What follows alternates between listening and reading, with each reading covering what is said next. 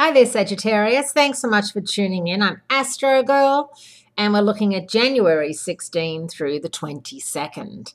And what a week. It's inauguration week here in the US. And of course, that means that Gemini Donald Trump is being sworn in as President of the United States, much to the, shall we say, horror of many Americans and people throughout the world, not just Americans. Elsewhere, in the universe, Mars, the planet of energy, and Saturn, the planet of focus and discipline, which is in your sign this year, slugging it out. And this is happening twice this year. It's happening this week and it's happening in October. So things remain intense this week, following on from that incredible full moon in Cancer, the sign of the mother, last week. And a change also on tap for the sun moving into Aquarius, which is a much better placement for you. Heavyweights Mars and Saturn square off twice this year, as I said.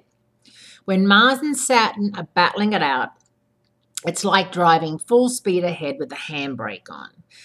And this indicates that the new administration may get off to a rather slow start in 2017.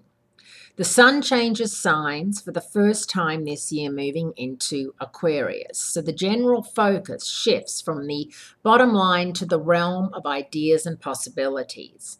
Although the sun is slightly uncomfortable in airy Aquarius because it's harder for the sun's warm-hearted nature to express itself through Aquarius's rational and emotionally detached lens. That lens is going to come in handy during this week's Mars-Saturn frustrations. The challenge for the next month for our new leader is going to be able to keep a cool head without forgetting that she or he, well, we wrote this before we knew who was going to win, and I must say that we went both ways.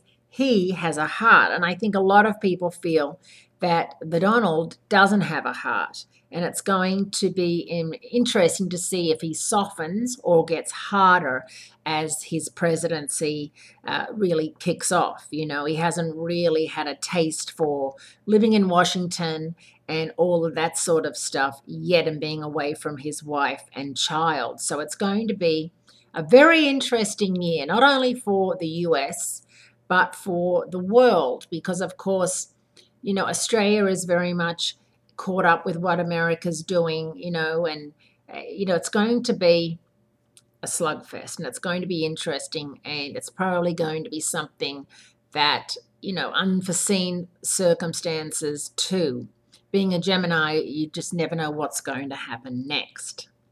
Thanks so much for tuning in. Have a wonderful week, and I look forward to speaking to you again next week.